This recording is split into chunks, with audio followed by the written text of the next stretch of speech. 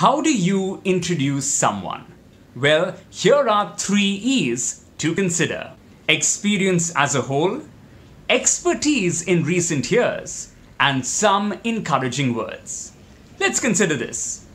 Begin with speaking about the person's educational qualifications and industry experience as a whole.